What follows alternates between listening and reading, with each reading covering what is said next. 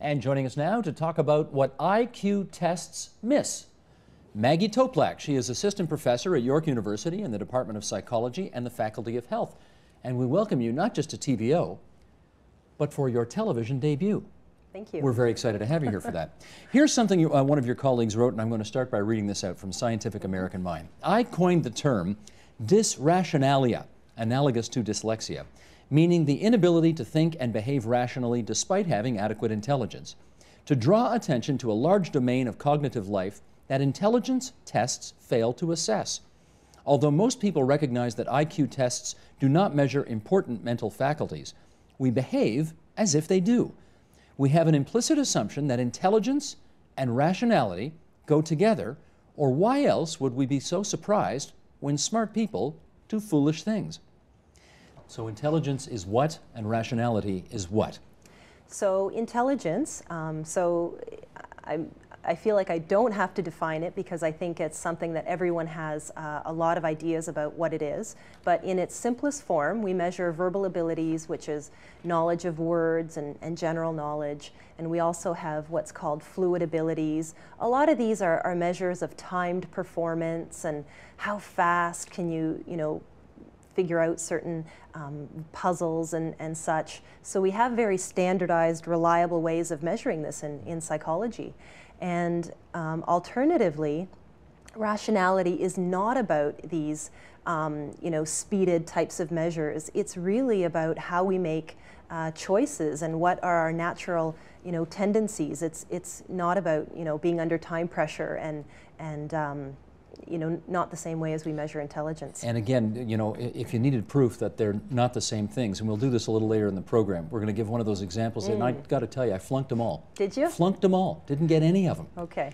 And I think I'm a reasonably intelligent person, but flunked them all. Now, what is it about people, again, you think you got a high IQ, you must be a very rational person, but what makes the IQ test not an indication that a person is... Rationality? Yeah, rationality. So I can give you lots of examples of how we measure rationality, but let me talk a little bit more about what we mean by rationality, and then that will help us understand how it's different from intelligence. And rationality, there's two main components of rationality that we talk about. And one of them, so I'll use a little bit of lingo, instrumental rationality. How good are we at achieving our personal goals? Okay, so for example, if someone's goal is to maximize their personal health, and they go out and they buy organic lettuce and they read all the product labels for trans fats, and then you find out that they're a smoker and binge drink every weekend. Well, that would be violating instrumental rationality. That wouldn't be in line with achieving your personal goals.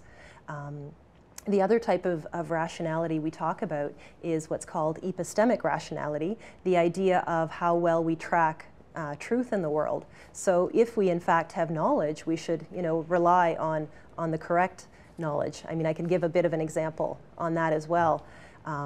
If your physician says you have to choose between medication A and medication B, and the patient finds out that their neighbor had an adverse reaction to medication A, but then it turns out when you look at the data with many, many different clinical trials that medication A is in fact better, well, if you're going to follow the truth of the world and follow the data, you should in fact still choose medication A. But people don't. People don't. Yeah, so these are examples of rationality. Here's an excerpt from New Scientist magazine, written by Michael Bond.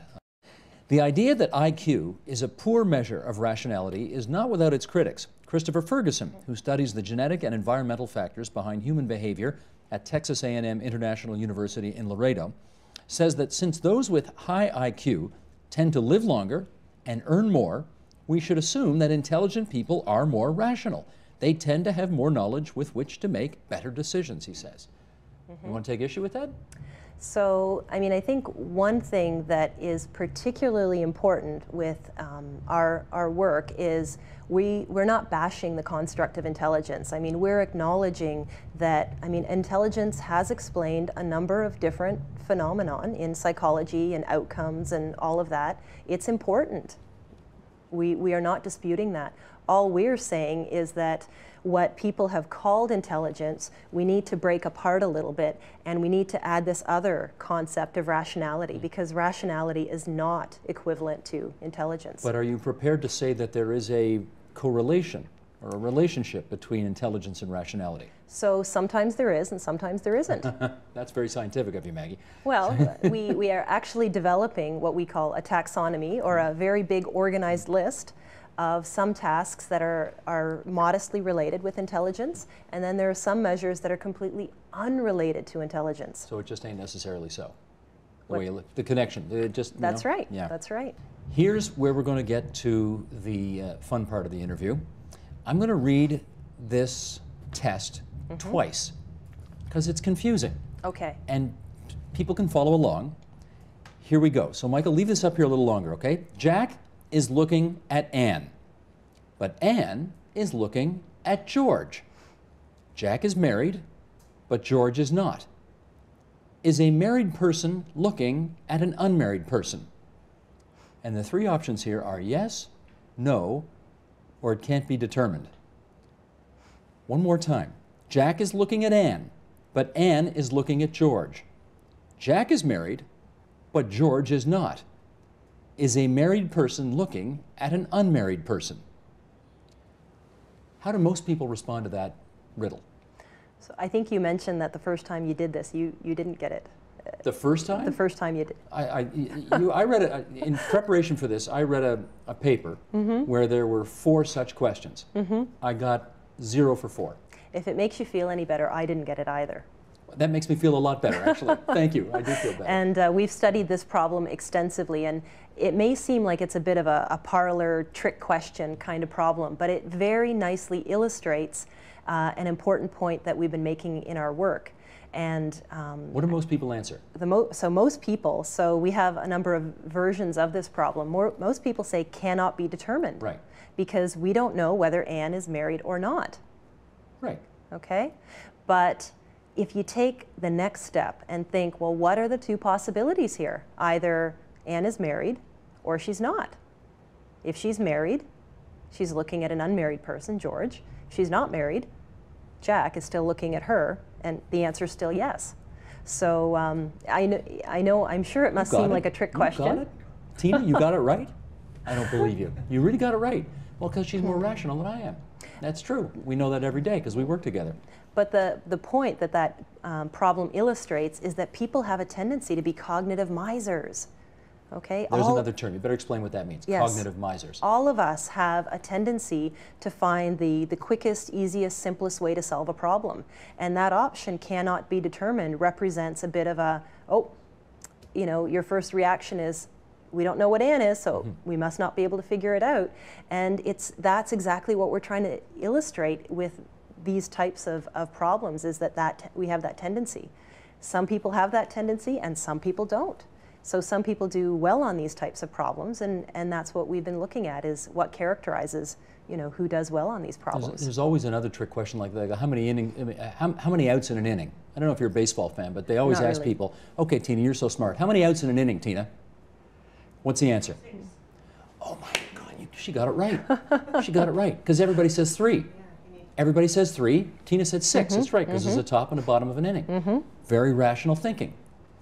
My answer was 3, of course, because I rushed to the finish line. Anyway, why do we do that? Why do we do that? Yeah. So everybody is a cognitive miser. Okay, everybody's looking for the easiest solution when possible. I mean, we can't overthink absolutely every decision we make in our everyday lives, but we also need to know when we need to think more and think harder about certain problems. And that's what we're out to measure. There's this other term, mindware problem. What's that refer to? Yes.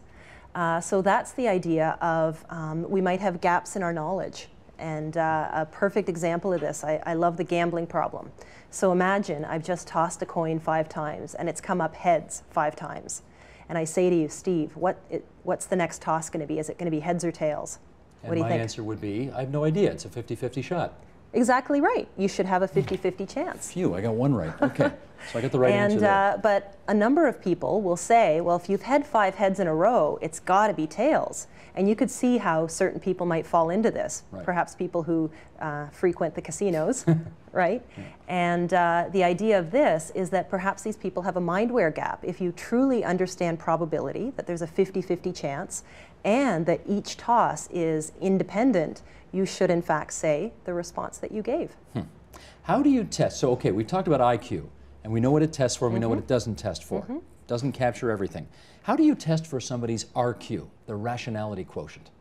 That's a good question. So we've been giving that a lot of thought. And as I mentioned, we're developing a taxonomy, or a big organized list of all the different kinds of rational thinking that we've identified in our work.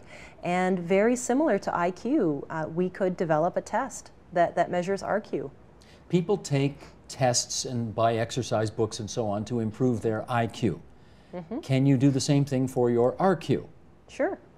There are books and things out there to be had? I mean, just all the, as a researcher, not as a test industry developer, I would hope that people would train for this, because that would mean they'd become more rational.